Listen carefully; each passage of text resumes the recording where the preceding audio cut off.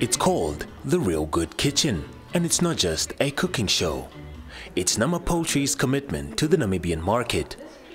The Real Good Kitchen will be hosted by 6 ordinary Namibians who will be sharing their cooking tips on TV with the rest of the country. This was said by Namib Mills Public Relations, Stakeholder and Corporate Social Responsibility, Ashante Manetti. We're very excited to introduce this to the public today because we're using real Namibians. This is why they're sitting here. This group over here auditioned a few weeks ago to be part of the cooking series.